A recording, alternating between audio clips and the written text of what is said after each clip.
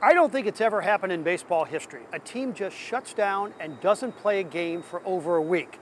The Marlins came back and won a game, and now it's time for the Cardinals to do the same. After a week in a hotel in Milwaukee, the Cardinals were back on the field at Busch. They activated 3 pitchers, including Alex Reyes and infielder Max Schrock. Tommy Edman is the new shortstop. KK and Ponce de Leon will be in the starting rotation.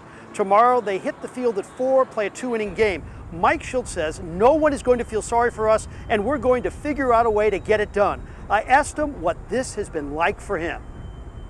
It's been more about just being in concern and prayer for our guys, and the people that have been impacted by it, and making sure and doing what we can to support them from a distance and emotionally be there for them. And that's always been my primary concern over the whole break, and is taking care of them emotionally and just being there available for them.